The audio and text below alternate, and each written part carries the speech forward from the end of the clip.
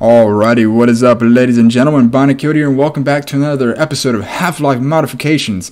Today's episode isn't quite a mod at all, really, much more a map titled Wall Source, which is supposedly an adaptation of a map that was made originally in Gold Source, a remaster of and sequel to Wall Demo by Campbreaker. Alright, well there you go, there's the summary right there. So, I actually played this already, it's pretty brief.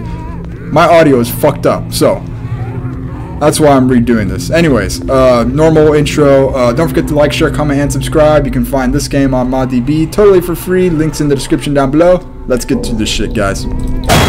So basically the premise is you're a dude with a gun killing monsters and shit, as is the usual with Half-Life modifications.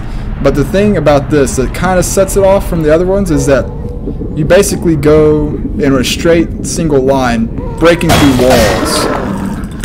Kind of an interesting concept.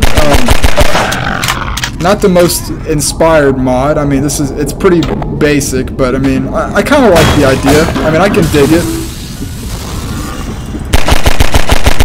Of course, as you can see, Vorts are hostile. This being a remake of a Gold Source mod, of course, Vorts being hostile in the original Gold Source engine, they're going to be hostile in this one.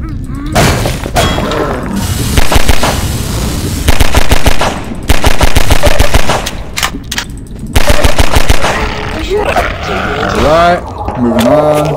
More ammo. Oh no, Barney! Wait, this doesn't make very much sense because Barney, okay. Barney is still very much alive. As y'all will see, oh god, hello. Bye-bye, as y'all will see in just a second.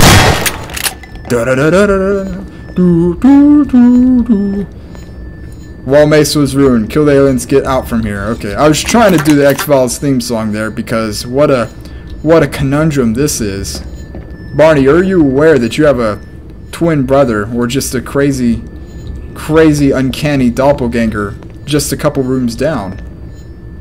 Okay, he does not give a flying fuck about that. Fair enough. I mean, I'd be more concerned about all the crazy shit that's going on around me anyways.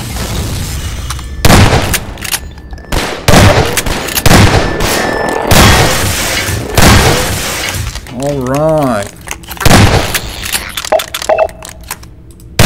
Oh, wait a minute. Okay, so this is interesting. The first time I played this, both Eli and Dr. Kleiner were dead.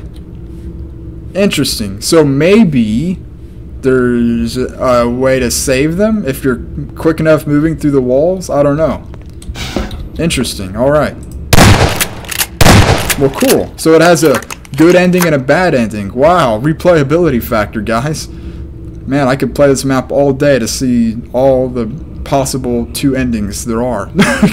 But in all seriousness, this map wasn't that bad. As you can see, there is more, so this is just the demo. So yeah, anyways, hope y'all enjoyed the video. If you did, please like, share, comment, and subscribe, and I'll see y'all in the next one. Bye bye.